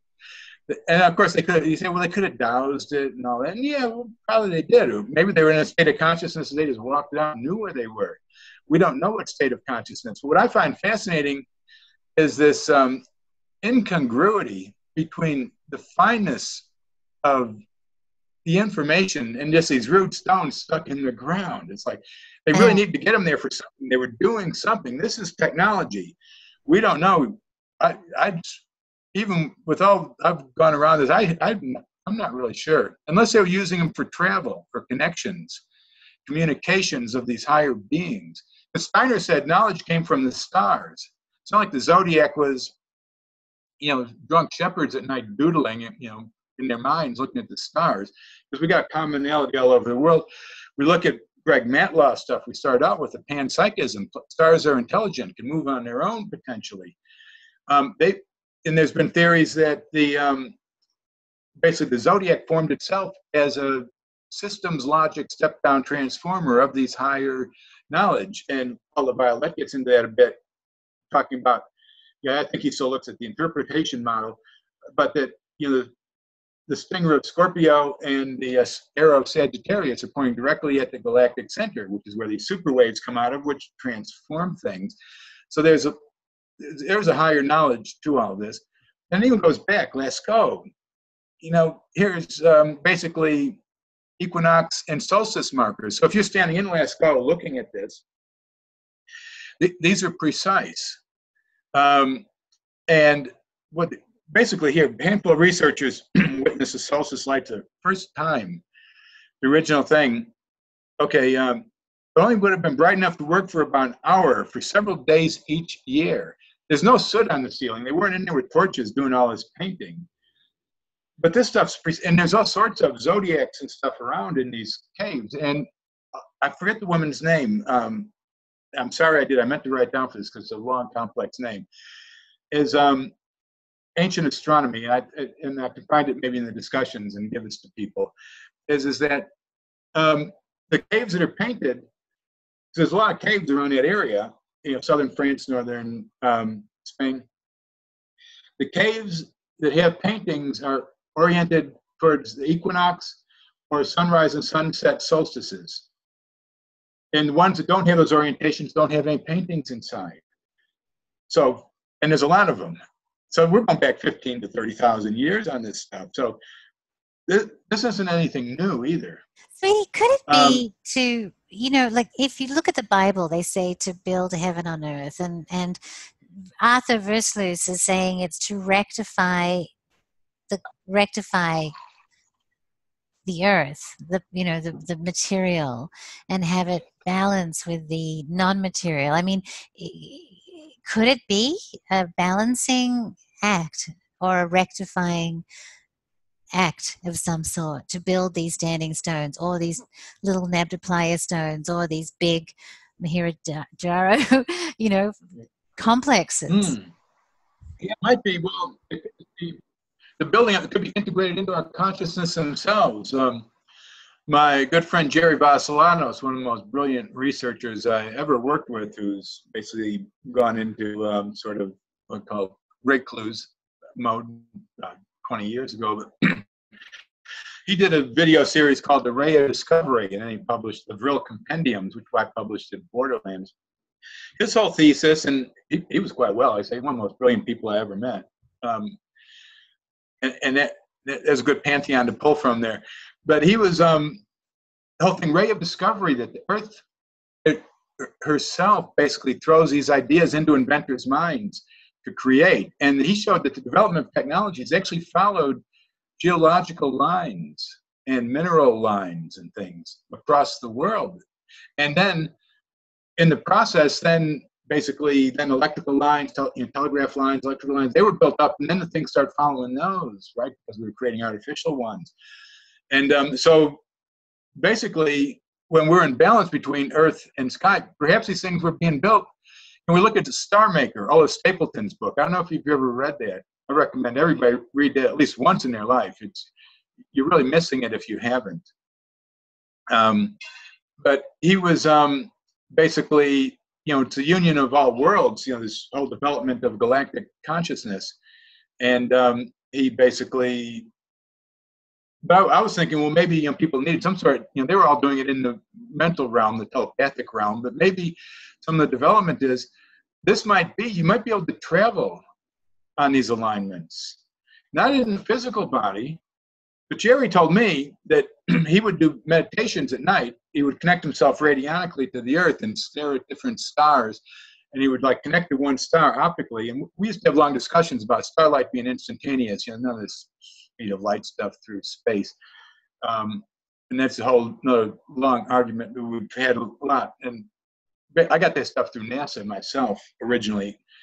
And I've talked to astronauts who countered it, and my NASA contacts said, well, he's a trained observer, and he's reporting exactly what he saw. He said, but the information we gave you was correct. You can't see the stars optically without any special stuff in space. They had to develop special things. But so anyway, but in these discussions, which we were doing back at Borderlands back in the 80s and stuff, and looking at Tesla transmission, stellar light's longitudinal transmission. So we look at the sun dot is instant. That's real time. There is no transmission time. It's like Tesla longitudinal electricity. The blue stuff probably takes 8 minutes, and then of course all the particulate stuff takes longer. But then, and then we're looking at long range action fields. We know that there are instantaneous effects from distant bodies that have been measured in a number of detectors and geophysical experimentations. So yeah, we get that. Anyway, I'm forgetting. These trails go odd. But what Jerry was telling me was that he'd go to these other planets. And when he would, he said he'd see the whole timelines of civilizations rising and falling. And he'd insert himself in at different lines. And he'd actually encounter people and talk to them. And he said that he believed that when the people that he met on these other planets, they actually experienced him coming in as a UFO because he felt these lenticular shaped craft following energy things coming around him as he was transcending into their level. See, so then you look, I used to have a poster of all the different types of UFOs. We've seen 100 different types and stuff. So maybe this is the real thing rather than the carcass in a tin can where you got, get your carcass in a fancy tin can and catapult it across this empty space. Well, space might not be empty and it might not be anything people think of because they're lost in this 3D consciousness, rather than the projective geometric consciousness that Steiner pointed out was the higher order function of space, which then is what works anthropocentrically around the planet through cosmological botany. That's projective geometry, not 3D Euclidean matter, quantum effect type stuff, right? We're out of that realm when we're dealing with these things. So I'm getting talked out, so we're going to have to... The reader may want to know why the ancients thought they could go to heaven only on 2 solstitial days. Because in order to change trains comfortably, the constellations that serve as gates to the Milky Way must stand upon the Earth, meaning they must rise heliacally, either at the equinoxes or the solstices. The galaxy is a very broad highway, but even so, there must have been some bitter millennia when neither gate was directly available any longer, one hanging in midair, the other having turned into a submarine entrance. And this is why, well, it's all about when Christ's second coming. Well, what's Christ's second coming?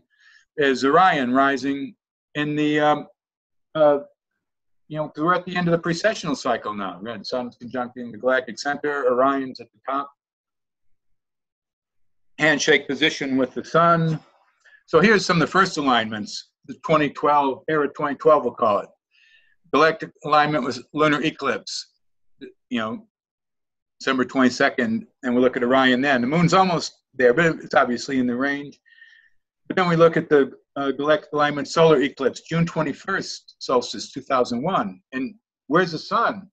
Lying perfectly galactic center, the handshake position of the sun. This is basically, this is Christ rising right now. It's happening. The second coming is happening now, but everybody's lost in the electrical maze. It's been created through this false paradigm. Kind of what the Dark Journalist, who's been doing a wonderful series, nobody's ever seen his stuff, Daniel List, another beautiful rabbit hole to go down. The eighth sphere that Steiner warned about, that Ariman's trying to create to trap souls into. This is the matrix. And you were asking about astrology, right? Well, tropical astrology, which is the matrix, or sidereal astrology, which is our true transpersonal connection to reconnect to the stars. You know, you can use both because they're both effective, but which one do you want to follow in the long run? Let me see. And then the center picture is from Adrian Gilbert, another brilliant researcher, opening the Stargate. So this was his interpretation. I got a lot of good, rich material from reading his books. It says June 29th, 2000, Orion is Alpha and Omega. And this was between those two other alignments I just showed. So he's pulling this as something from the Book of Revelation.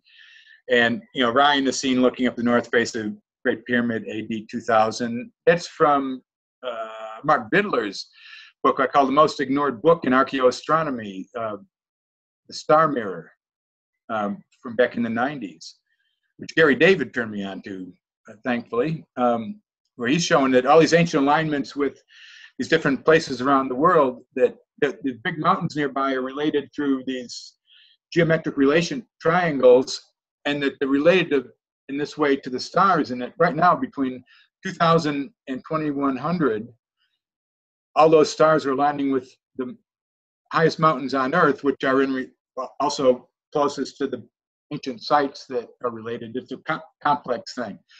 But you should track him down and have a chat with him sometime, because I've never been fully, I understand what he's getting at, but I haven't been able to put the thing into soundbite where Sure. I can explain it yet. Sure. Yeah. There's a lot to How it. you And doing? Do you need a break? Are you good? Oh, no, we're getting, yeah, might as well. We'll just roll. We'll take a break so I can stand up and stretch, and then we'll maybe do some questions, answers, discussion if you want, however you want to go. Sacred Geometry of the June 21st, 2000, or 2020. So this is coming up. I found this on Graham Hancock's site. So there's the link down at the bottom. You can find a bit more. So this is a big one. It starts kind of at Stonehenge and goes across Asia. So pyramids, Kailash, Stonehenge, everything. So we're still in this era of these alignments. I mean, what does it all mean? What does it have to do? And well, here's another picture of that alignment. St. Christopher carrying Christ child across the river. Here's a pure reflection of Orion in the handshake position, right? Because how is this stuff reflected in art and consciousness as we go through? So look at Samuel Putman. He said, the great art of each age has been the accurate reflection of the rhythm of that age, while the greatest art is always that which is in accord with the rhythm of absolute time, of the universal. And I always loved Turner's work, right, because he was into Goethe's theory and expressed it all so well. I feel he really caught that higher sense of the interplay of light and darkness. His Snowstorm Steamboat off a Harbor's Mouth, beautiful painting.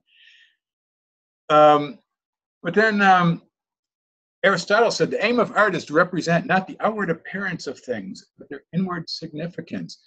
So yeah, when I was young, my dad, he was a professor, he was chair of the economics, chair of the College of Commerce down at DePaul University in downtown Chicago. So I grew up in that environment. And he had a post office over here, a couple blocks away. We'd walk over there. I used to love it. It's what a magnificent building. That was one of the highlights when I was a kid. I wanted to go to the post office with my dad.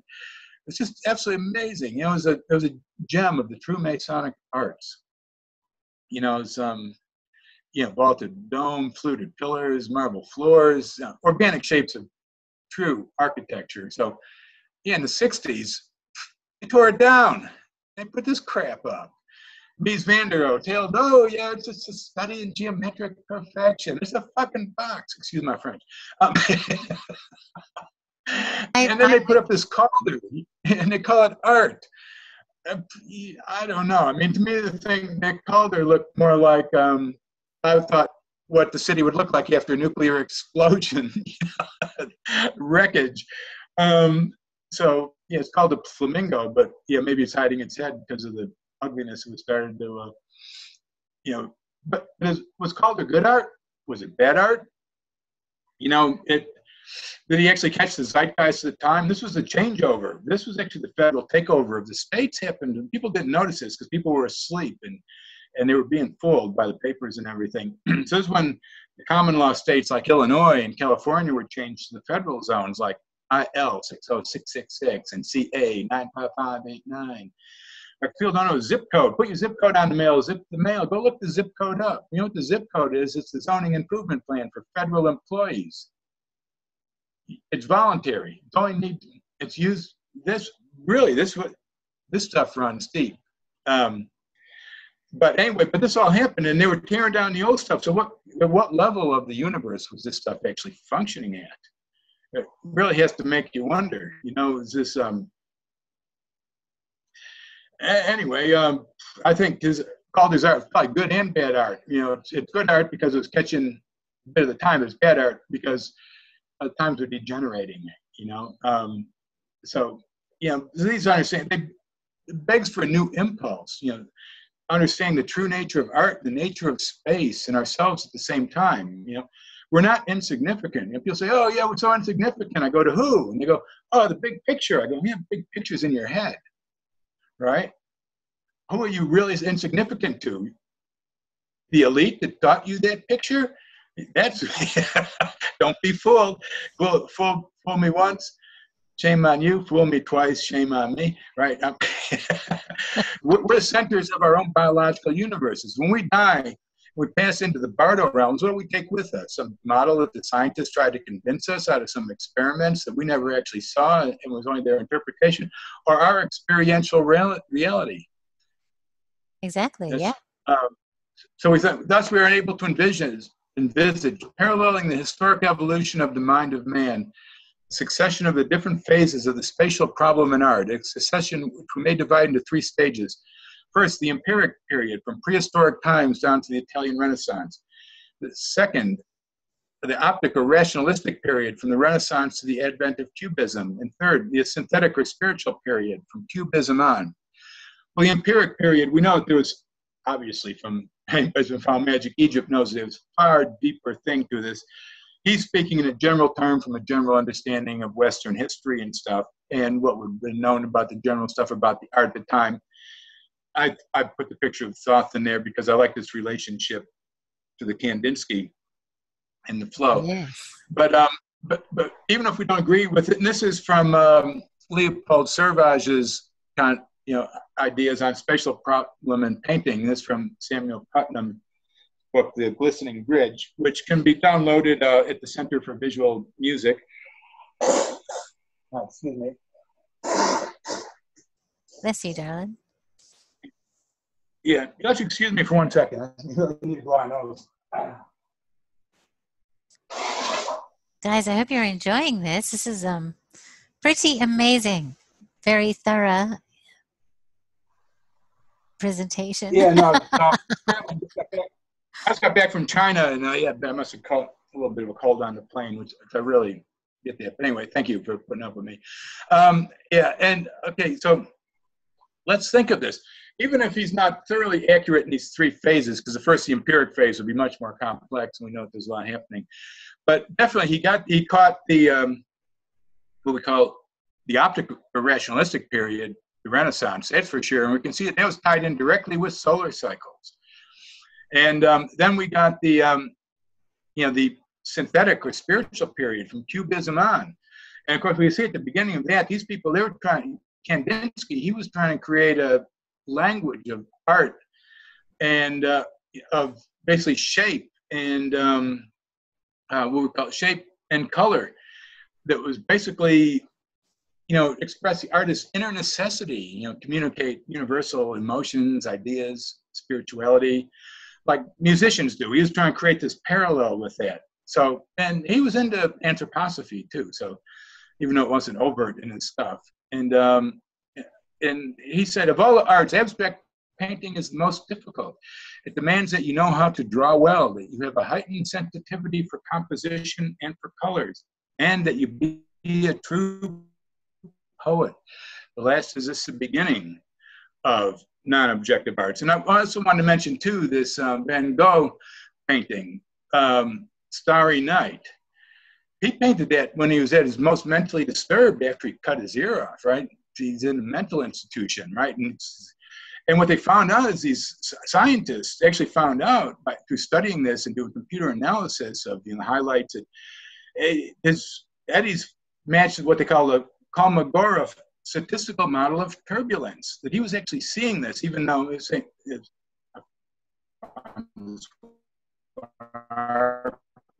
for laymen, turbulence is generally considered the last unsolved mystery of classical physics. So it's very possible that his mind, worked by the so-called psychotic state. He was seeing this higher thing. But it's fine art. So where does this artistic impulse come from? What was Kandinsky trying to get in? What were the Egyptians doing? I mean, I'm blown away by the information that Chance and everybody else has brought out in these series, this latest series on the parts of the brain, and I'm still fathoming all that. There's so much to take in. And then here again from the Glistening Bridge, space then is the rhythm of our age. The space version superseding the woman version of the Renaissance and nearest akin to the matter version of the 11th and 12th centuries. In this recapture of rhythm, we find ourselves in accord with the religious tradition not only of the Middle Ages, but of the East. Our joint heritage is found to be rhythm and space, the later bequeathed us by the Renaissance, the picture having stepped down from the rhythmic wall, space having become the entity that has to be domptated. Domptated is an obscure word which basically means to be tamed. So according to Servet, all the non-objective art is an attempt to paint what he calls the virgin of space, the rhythm of our time. You reflect in the awakening, the new understanding of space and time in the conventional world, So basically we need to evolve our space. So, now obviously space, as we've seen from Notre Dame cathedrals, is the Virgin Mary, the Black Goddess of space, the mother, whose womb is the center of the galaxy, the pleroma, not a black hole, but we could say generative plasma, which gives birth to higher life. The realm of the aeons, the Aeon Sophia, who created us. And that's what 2012 was, right? The December solstice going through. These connections are happening. So much to it. I'm going to keep on rolling here. But then what happened? Modern art was the CIA. Wait a minute. I thought this objective art was this new spiritual phase. It got hijacked pretty quick. For decades in art circles, either rumor or a joke, but it is now confirmed as a fact. The Central Intelligence Agency used modern art, including the works of artists such as Jackson Pollock, Robert Motherwell, Willem de Kooning, and Mark Rothko, as a weapon in the Cold War in the manner of a Renaissance prince, except that it acted secretly. The CIA fostered and promoted American abstract painting around the world for more than 20 years. As we know, CIA is just a tool of the elite who created them. It goes back, I found this wonderful article years ago, Money, Power, and Modern Art by Henry C.K. Leo, a merchant banker in New York. And there's the web page. I would highly recommend reading this. He gets into the whole formation of the Federal Reserve and all that, and how the women in the families were like supporting the artists and all that. And they manipulated art. So exact same people that stopped Tesla, stopped all the higher technology, put this form of modern art. They stopped all the organic processes of this development and promoted that, which they liked. I mean, sure, Jackson Pollock, I wish I had one. I'd sell it for $40 million and fund all my friends' projects, because some idiot would buy it. But look at these paintings. I mean, de Kooning and Motherwell. I mean, can you call this art? I'm it's with you. design. Yeah. It's design. And I mean, I like some of that stuff. And, I mean, I was sort of raised liking it. I like surrealism, but obviously, there's a lot more to it. So, But in terms of so lifting you up, in terms of reflecting the underlying theme of our time, unless our time is this big messy blotch, which it very well could be. right, there is a mixture. I mean, let's just say it's a good art or bad art or both. There's a bit of both in there. I mean, in some ways, I actually like this stuff. I mean, it's really cool in the sense I like the abstract outre sort of far out world. Hang on, I missed the beatnik world, but I got the hippie one. Not that really was, but anyway, people think the artist because he got long hair.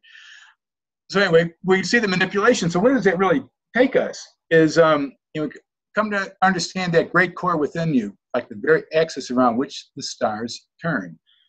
And I don't know if you noticed that, but the stars have been turning around these pictures all the way through. So in my sense, everybody takes it in their different way. Some people latch on to the science or particular strains of things, and they do it. So, and me, my representation of the higher field and what we call the imaginal realm or the connection basically came through the Vajrayana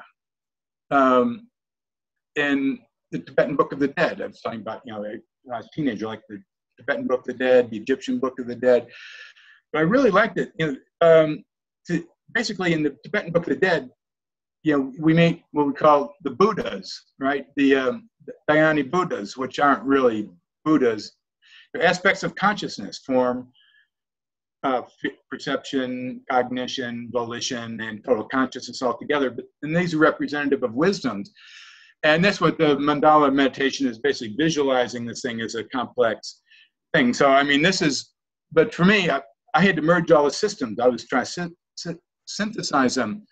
So I took Steiner's etheric sciences, which had very real basis in things. I worked with Trevor Constable, the weather engineer. We were engineering large-scale weather changes using tiny geometric devices based on etheric technology.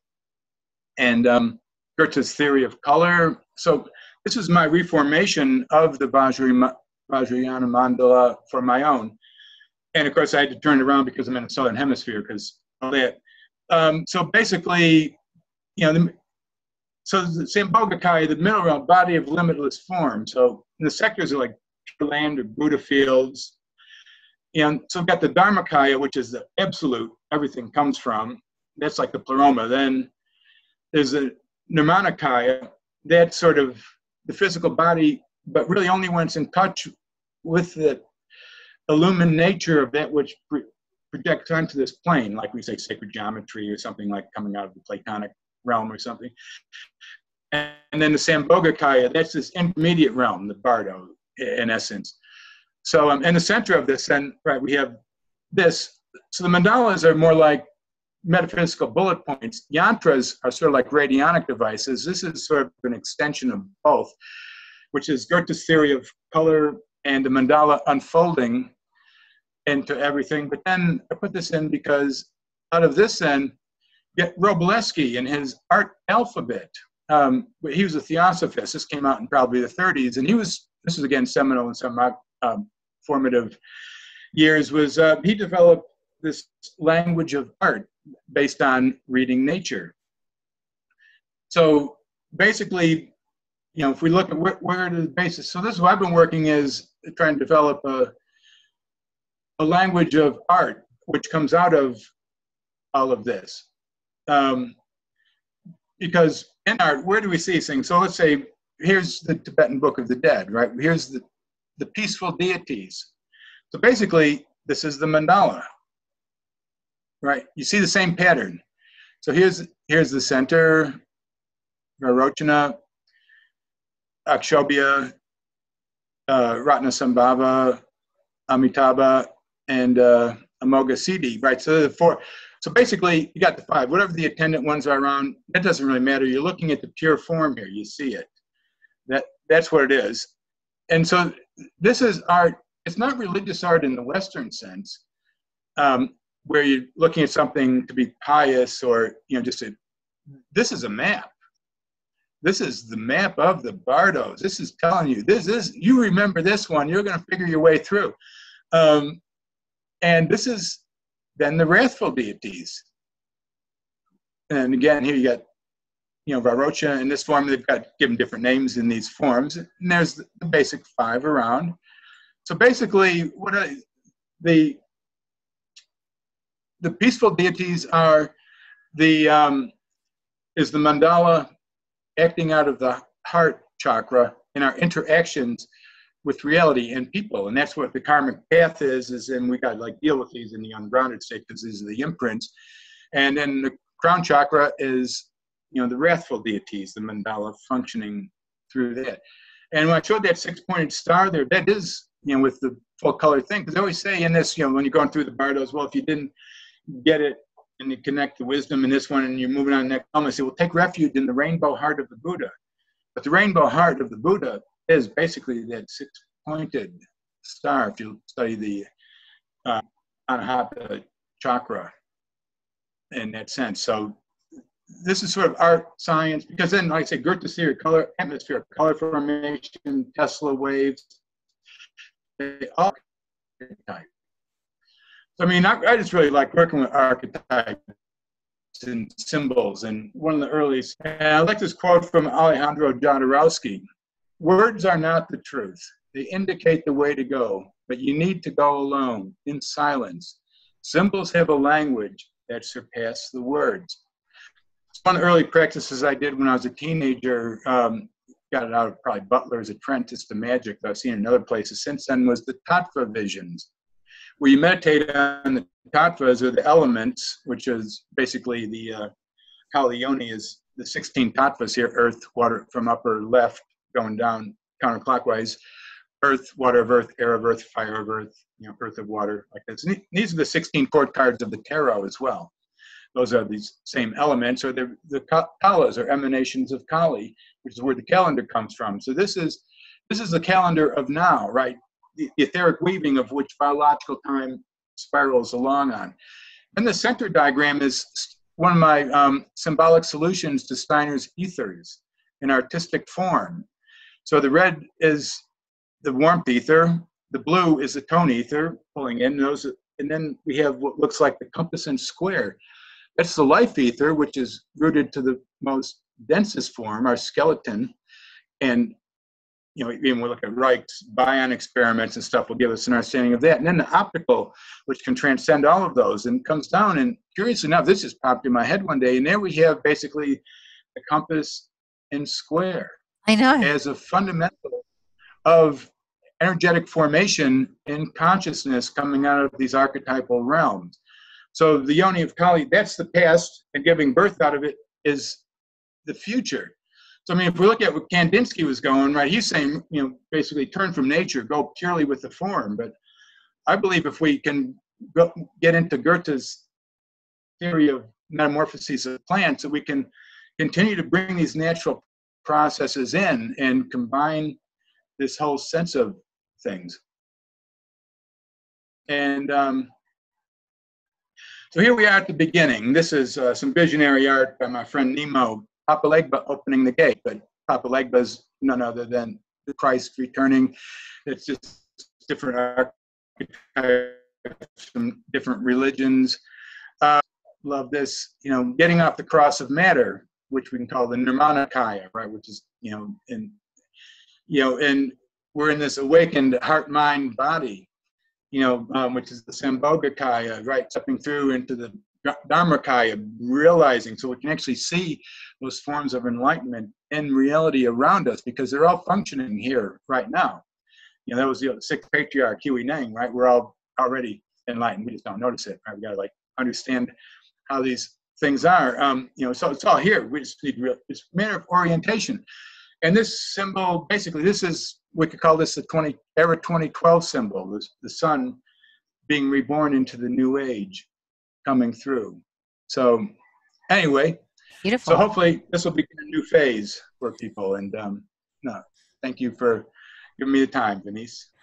This is amazing, Thomas. Really, I mean, just absolutely, completely mind-blowing. And I appreciate you taking the time and really, really going through all of this with us. So thank you so much. I'm going to post this on YouTube too for anybody that missed the whole thing. But I'll just see if there's any questions at all. Oh, do you want a break, sweetie? We'll see if there's any questions. I don't mind. Maybe if we'll take 15, 20 minutes of questions, and I'm going to give up and go eat. Yes, I'm amazed my voice. I was losing my voice, but it came back, so I'm okay. Okay, I can do this. I don't care. There's so many trails that this could go off on. I mean, these are like stratifications. You can go and study the fossils at the different layers and stuff. So I was trying to give an overview. I know, it's amazing. Look, we'll have you back and we'll start going down some of these rabbit holes because there is just so much information here. I think it's going to take me a while to digest just this. My friend Truth Seeker wants to know, have you read The Lost Star of Myth and Time by Walter Grutenden, and do you agree with his theory that we are in a solar binary with two suns, the other sun being the star Sirius, and their movements causing heightened states of consciousness to humans on Earth? Absolutely. That was one of the slides I pulled out. I mean, that whole section on the alignments and all that, I had a number of other animated slides. No, that's totally tied in, with the Sirius cycle. Wonderful book. I really like Walter's work. There's a lot to that. So, yeah. Yes. That's integral to understanding this. So, I had too many slides. I mean, I've got hundreds and hundreds of these slides. It's like, how do you do them and how do you keep a consistent story and not get lost and just try to keep it in soundbite reality because it's a slide? I know, it's true. It's true. Look, I know Chance can't wait to get his hands on with you and some of your slides and really kind of take some time because there's just so much important information here. But luckily, I think we have completely confounded everybody because we don't have any more questions at this point, darling. So I'm going to let you go, let you eat, post this on Facebook and YouTube and say thank you. Thank you so much, darling. Oh, no, thank you for the opportunity. I really appreciate it. And deadlines are wonderful. Give me another one sometime. I absolutely will, darling. That's a deal. Well, we're coming to see you, to shoot you in November. So I'm really looking forward to that. And I thought, well, actually, I'll do this talk live when you come up here. That's a deal. Oh, that's a deal. New Earth Haven venue here.